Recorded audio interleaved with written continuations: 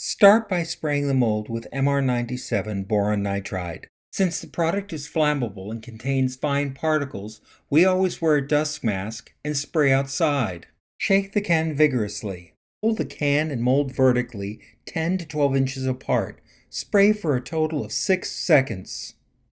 Halfway through the spraying process, rotate the mold. Make sure to get all the edges. If the mold were new, the mold would be left to dry and the spraying process would be repeated. The mold is ready to use. The first project starts by sprinkling fine, turns pink frit into the mold's crevices. When the crevices are half filled, a light layer of CBS dichroic flakes is added. An artist brush is used to arrange the dichroic flakes. We continue to fill the design with a fine, turns pink frit.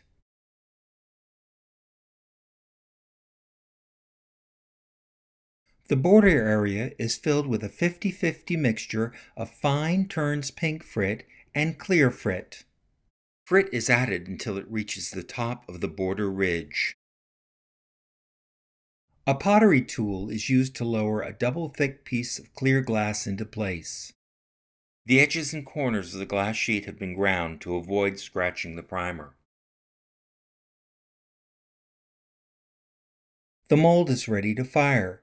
Visit our website for complete firing schedules. Here we're creating a second project to include in the same firing. A 6-inch square of iridized black glass is placed irid side down into the pattern fuser. A 6-inch square of plain black glass is placed directly on top. This pattern fuser is ready to be fired. After the kiln cools, the turns pink project is removed from the pattern fuser and placed textured side down into an appropriate slumper. The results of the black irid project are also removed from its pattern fuser. It too is placed in an appropriate slumper, but this time with the textured side up. Complete firing instructions can be found at our website. After the kiln cools, both pieces are moved from the slumpers.